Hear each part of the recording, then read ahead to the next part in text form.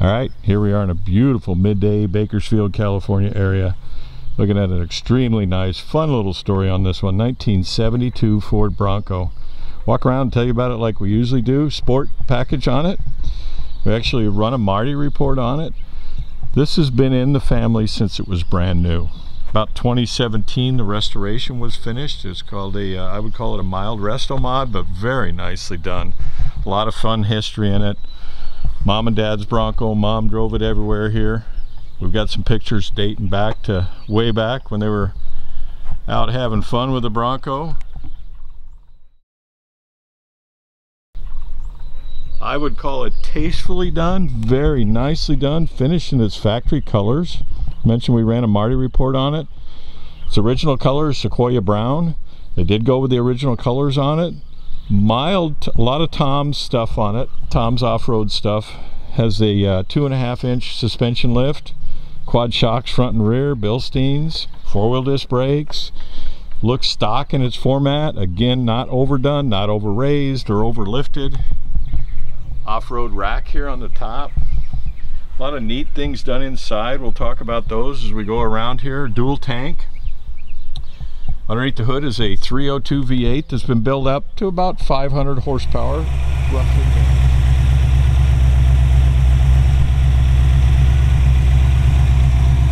Beautiful. Nicely done. It was originally equipped with a 302 V8 also. Those was a 2-barrel back in the day there.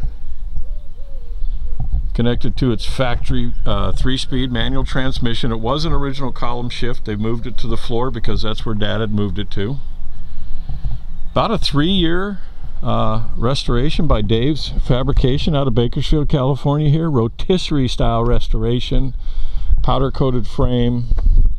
Just hang on to the video, we'll cover a lot here. The front bumper here is powder coated. Tom's has a Smitty synthetic rope tow winch on it, or winch on the front. Bumper's all powder coated, the shiny black there.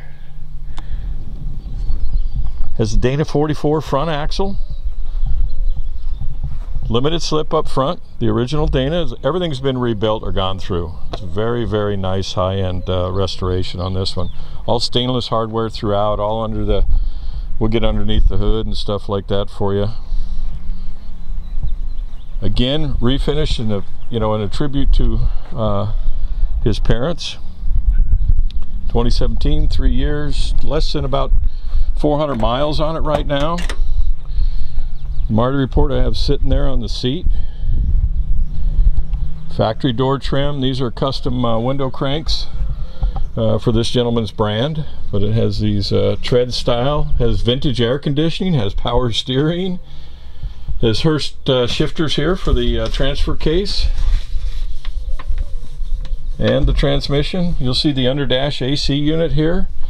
These are all travels of this Bronco that his father had done over the years, 70, 76, that type of thing. They were all put back on the dash of the Bronco during the restoration.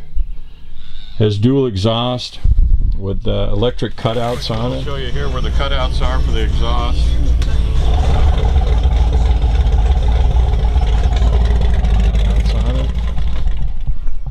Factory style upholstery colors. I guess I should show you the Marty report here on it, but we'll have this posted at Spud's Garage for you. It is a sport package.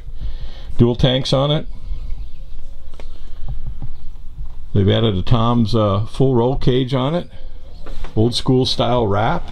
What they've done on the floor here is very neat, and you'll hear me talk about it in the back too because I've already done that, but they came with a factory mat, like a floor mat like thing that was roughly this color, and he took it in to have it matched from the Rhino company. The whole top and bottom of this has been Rhino coated. The bottom's a different color, but just to give it the factory feel. It also adds really nice to the structure on these. All new wiring harness, heat AC. These are the original seats that were redone during the restoration and the factory style upholstery. They've added some these off-road seat belts on it here and back. They've got the retractable style seat belts, which are nice. You'll see the finish back here.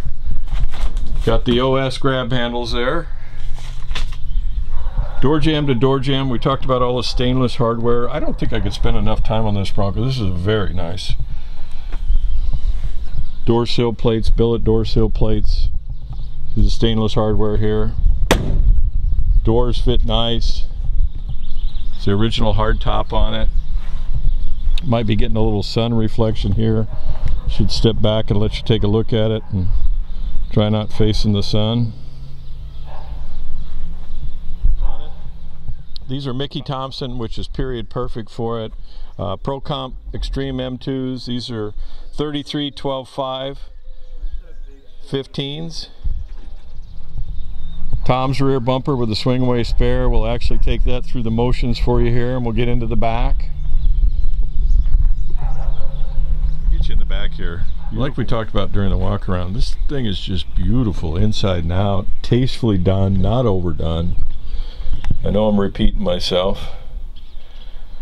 Has a these came with a vinyl mat in them, and it was along these lines of color, and he went and had the Rhino guys match the factory style mat in here as far as color goes. It's trimmed off along the paint lines here. Sequoia Brown goes all the way through it. Tom's roll cage. Old school wrap, very nice. All stainless hardware like we talked about throughout the whole video. Stainless hardware. Retractable seat belts for the jump seat on the back here. Also up front. So you can take grandkids out, that kind of thing. Very, very nice. Flip here with the swing out spare on the back here.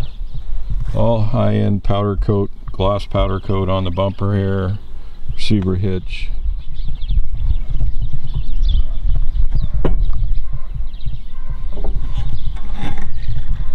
Really easy to do. Beautiful warm day here in Bakersfield. BT Bronco. Got some fun family pictures of this. So family owned, over 50 years, 51 years since new.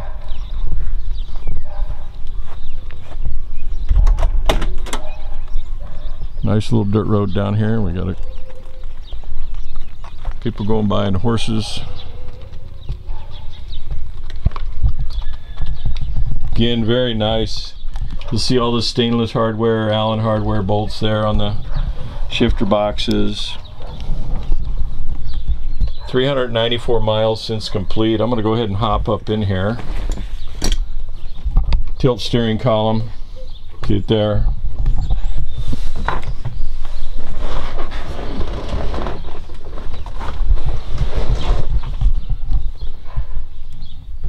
See the tread design on the...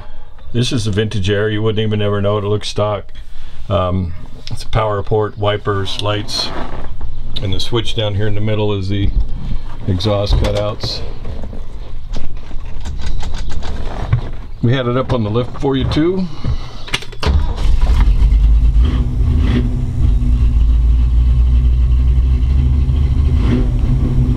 Emergency brake down here, where it belongs.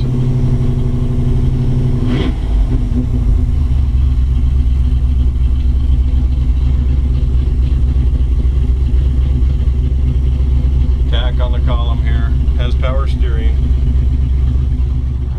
Alright, it's been idling for a couple minutes. I want to go over gauges with you. Dual tanks are fully functional on it. I'm not going to operate or cycle them for you. Alternators right in the middle where it's supposed to be. Fuel's about a half tank. Temperature's 170 now. I'm sorry about that. Oil pressure's 50, about 50 pounds. Alright, we'll get you underneath the hood here. Very, very nice. Subtle. Again. Built 302 Ford V8. It was originally equipped with a 302 V8, 2-barrel V8, but he rebuilt a 302 V8 Ford. It has Edelbrock aluminum cylinder heads. It has an Edelbrock intake manifold with a Holley 4-barrel carburetor on it. 650 CFM, MSD billet distributor. Has MSD ignition. Here's a digital control box right down here. Again, nice and tidy, just kind of tucked away. Optima battery with a billet hold down. Aluminum radiator. Has a billet serpentine, or excuse me, billet belt drive, not serpentine.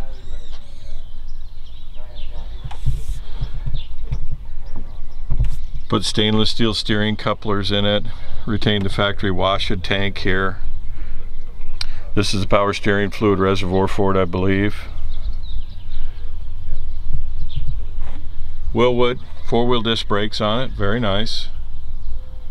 Stops and goes, factory 3-speed transmission, completely rebuilt. Dana 44 front axle, Ford 9-inch rear. It was originally optioned with limited slip axles front and rear. We have the Marty report. Again, original Sequoia Brown. Tasteful.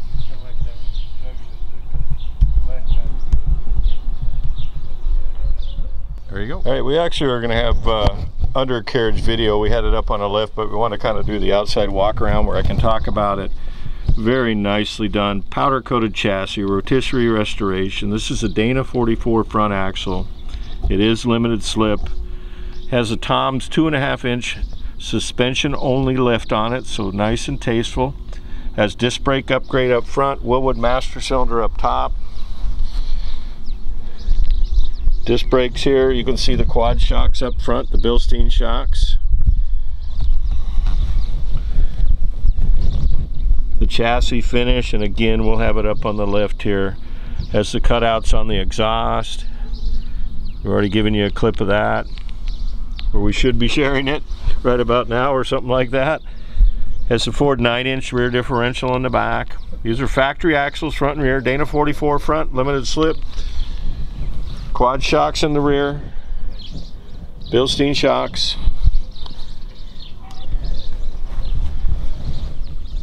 Very, very nice rotisserie restoration. Everything was either powder coated or painted a show quality finish. Limited miles since it was complete. See the disc brakes in the rear with braided lines.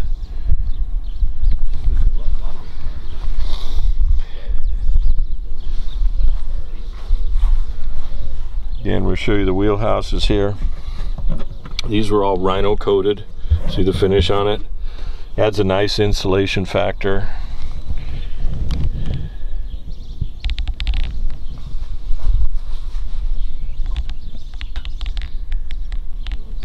Again, I'll follow this up with an undercarriage on lift with no narration.